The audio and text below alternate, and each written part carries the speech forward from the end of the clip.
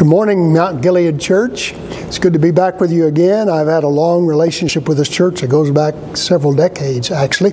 But today I'm here to represent Christian Arabic Services, which is headquartered in Cairo, Egypt, but is led by Dr. Safa Fahmy and his good wife, Mona Fahmy. One of the things that is a part of that ministry is putting together a set of Bible commentaries in the Arabic-speaking language.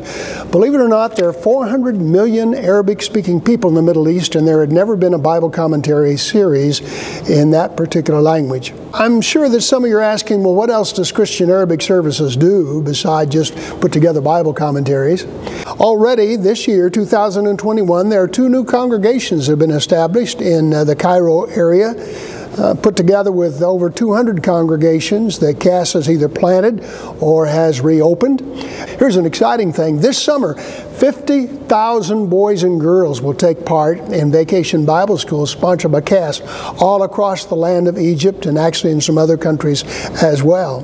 Perhaps the most impactful ministry, though, is our partnership with Hope International University, Egypt. They have agreed to grant the degrees that are fully accredited. And we have hundreds of men and women from all across the Arabic-speaking world that come together on our several campuses there to get Bible college education or seminary education, and then to go back to the mission field where they're able to lead the church in doing what the Lord commissioned the church to do in the first place.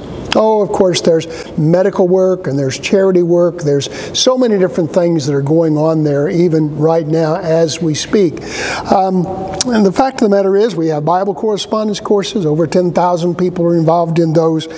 But of course, the ultimate aim is to win people to Christ. And I'm thankful to say that over the years, thousands of people have come to Christ through this particular ministry.